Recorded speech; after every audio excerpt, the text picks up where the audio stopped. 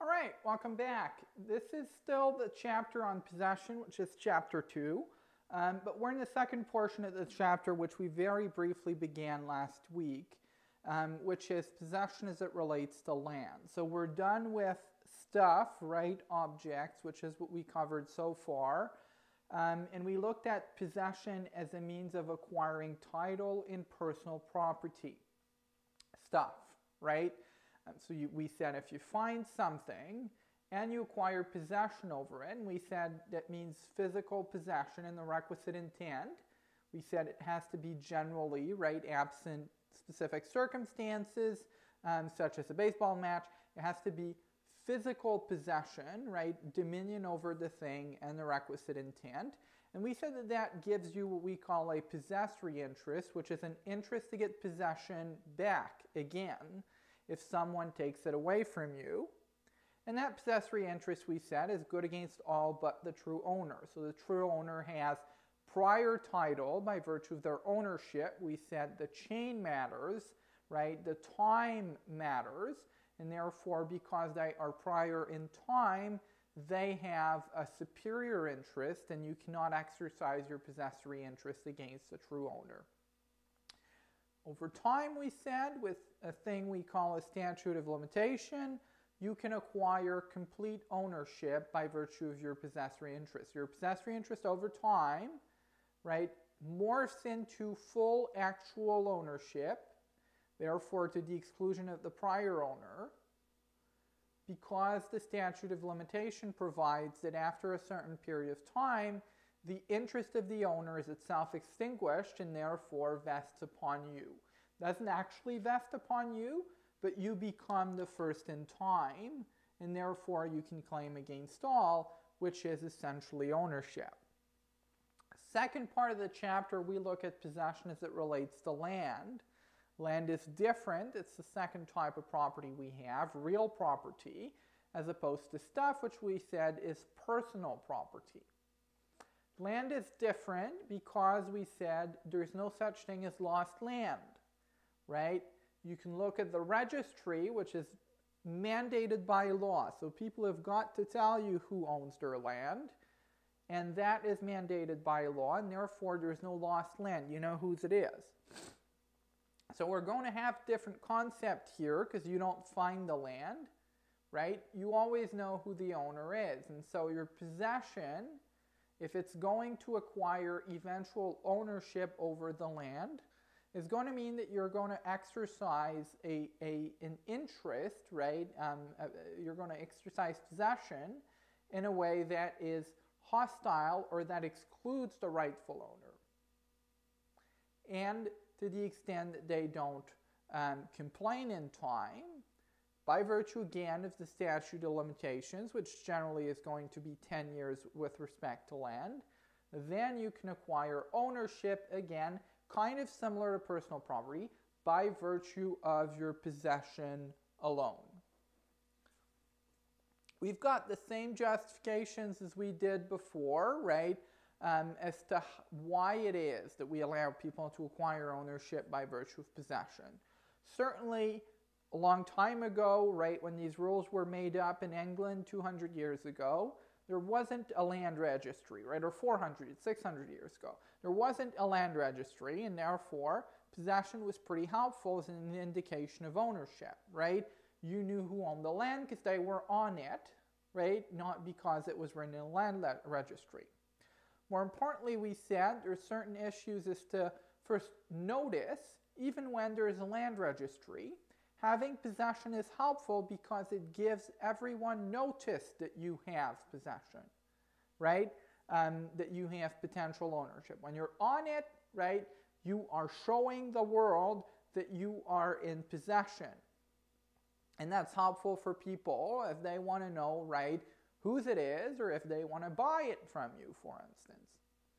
Second justification is what we call kind of a labor theory, which is we want things to be used efficiently. And if for 10 years the owner of the land doesn't figure out that someone's on it, right? So for 10 years they don't show up and look at who's on it and try to repossess it, that's not efficient use of land.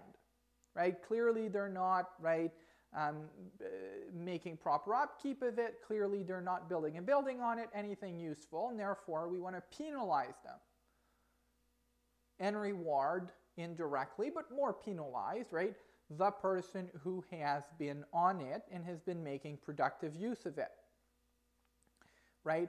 And that's generally something that we think is valuable as a society, right, for stuff, including land, to be used productively.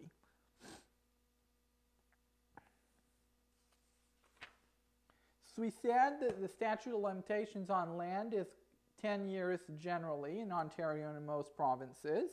And so, right, the rights of the owner are extinguished after 10 years.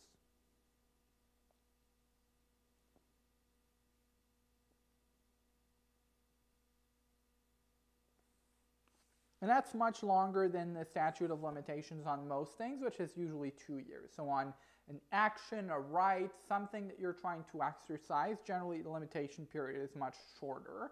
And generally for reasons having to do with the fact that people have to be able to defend themselves. So if you get sued for personal injury, you might very well be sued wrongfully, but you might not be able to prove it because by the time you get sued, you don't have your paperwork anymore because you don't keep it for 10 years, and therefore we have a shorter limitation period.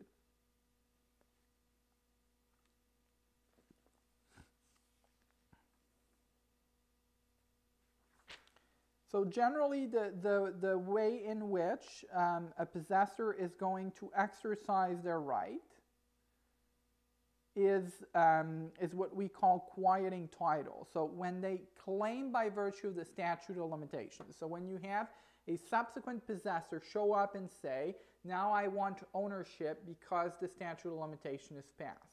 So at that point, the registry, because as we said it's mandatory, is going to say who the owner is. And so when the person shows up, right, they want their name to be cleared from the registry and want it to be replaced with their own. And that's what we call quieting title, quieting the prior title of the actual owner, which is still going to be in the land registry, and you're asking the people who run the land registry to essentially remove their name and replace it with yours. So there are, of course, issues as to how we are going to define possession. What is going to be sufficient to constitute possession of land, right? It's not obvious whether you walk on it, how often you have to be on it, whether you take care of it, if that's sufficient, right? If you put a fence around it, certainly that's a way for you to assert the fact that you want to control it, right? So we'll have to assess what constitutes possession, but generally there are going to be three things that we'll consider. We'll call them the action and the intent and the exclusion. So you'll have to have first physical possession. That's the action. So whatever it is, we just said there's a spectrum of things. It's often going to depend, right? That's the action. Then you have to have the intent to exclude the rightful owner. Doesn't mean you have to do something illegal, but you have to have an intent to act as the owner, basically. That's a better way to put it. And you have to, in fact, actually exclude the owner. And so if they show up, anytime it stops. So it's a 10-year thing, right? So if at one point during the 10 years they show up and they say, right, it's no longer what we call peaceful possession. They show up and they say, hey, I want you out of my property. And then they'll call the police or whatever, right? Then you're no longer in fact excluding the owner, and therefore the limitation period is over. It starts again. So it has to run for the full 10 years, and anything that interrupts the prescription, right, means that the clock starts over from that moment.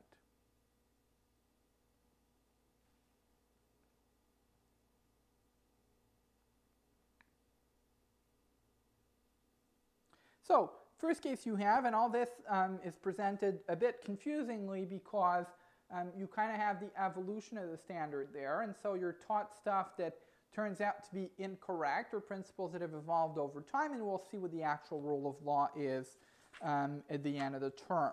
So first case you've got at the end of the class, sorry, the end of the term would be far too sad.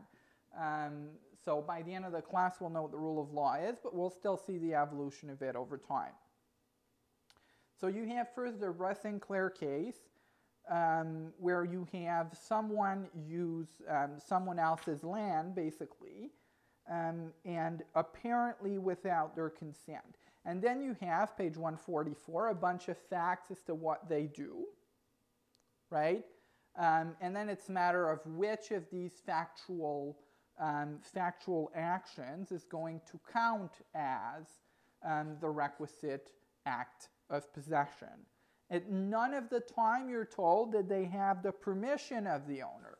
That's the intent. So they're exercising possession to the exclusion of the owner because they do not have their permission.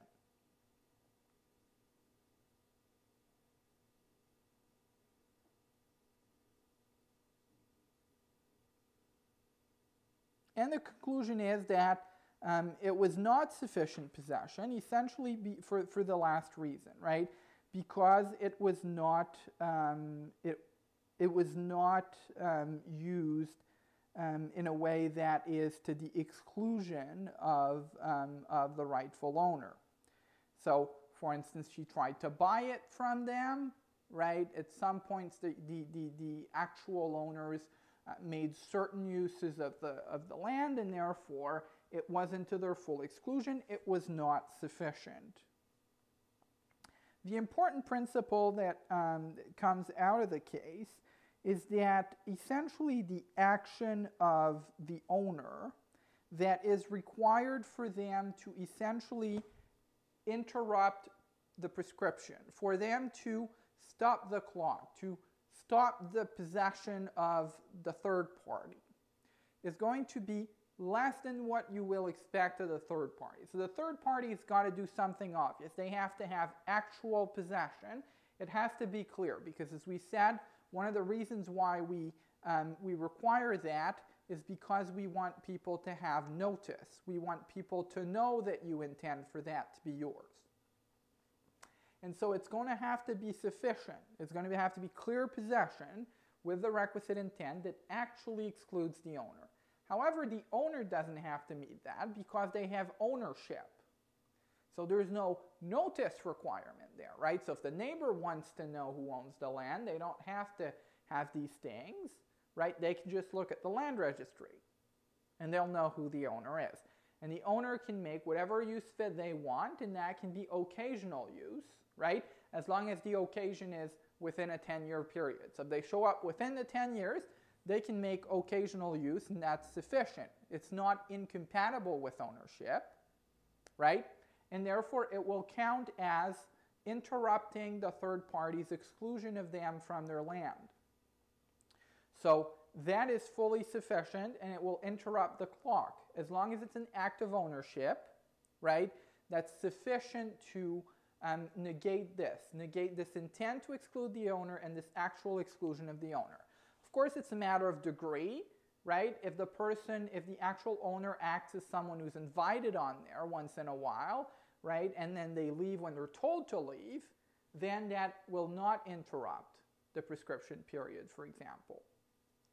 But as long as they make an action that's of ownership, right, that's more like, hey, this is mine, right?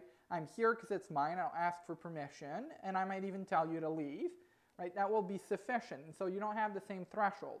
The third party that's trying to get eventual title by virtue of possession has to have something that's far more obvious, clear, and continuous than the actual owner. And it's a relatively simple action by the owner is going to suffice to interrupt the prescription period.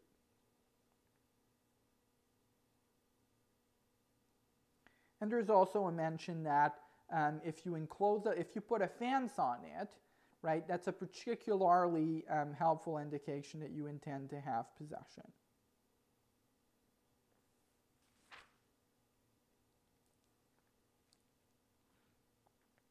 There are issues as to co-owners. You can exclude a co-owner because they're an owner. So if the other co-owners, right, start excluding that person from their land and meet the requisite criteria, that's sufficient, and they can acquire the balance of ownership that's vested upon that person.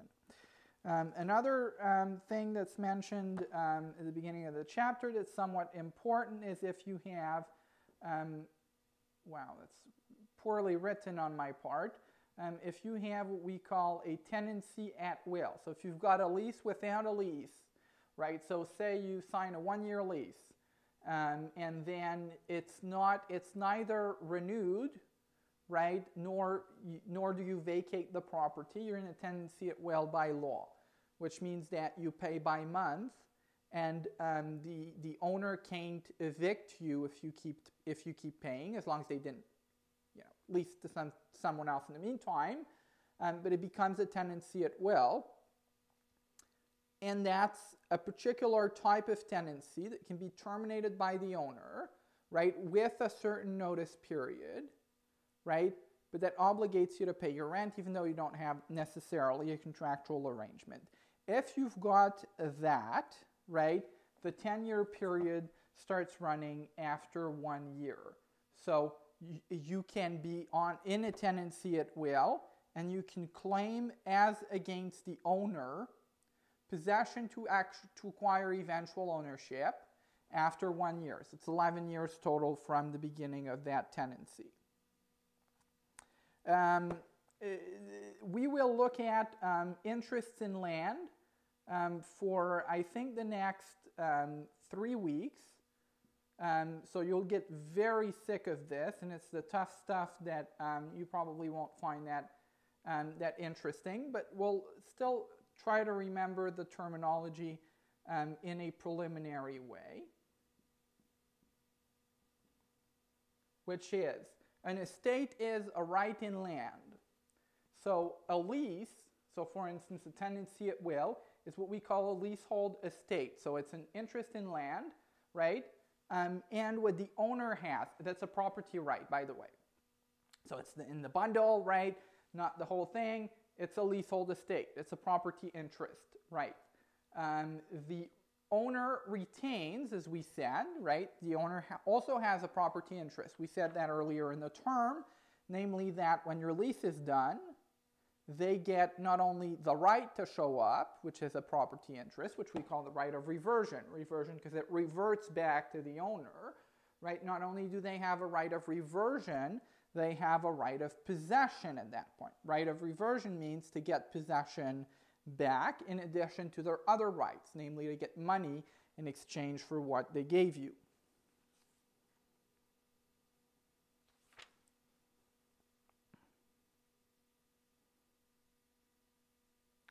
And there's a brief mention of successive leases. And if you have successive leases, it does not count. So if you have 2 10-year leases or 1-year leases, and the owner does not actually exercises their right of reversion, does not physically show up to get possession back as they are legally entitled to, and instead renews the lease or leases it to someone else, that does not, constitute a sufficient showing of possession for the purposes of interrupting this. And we'll take a virtual break on that.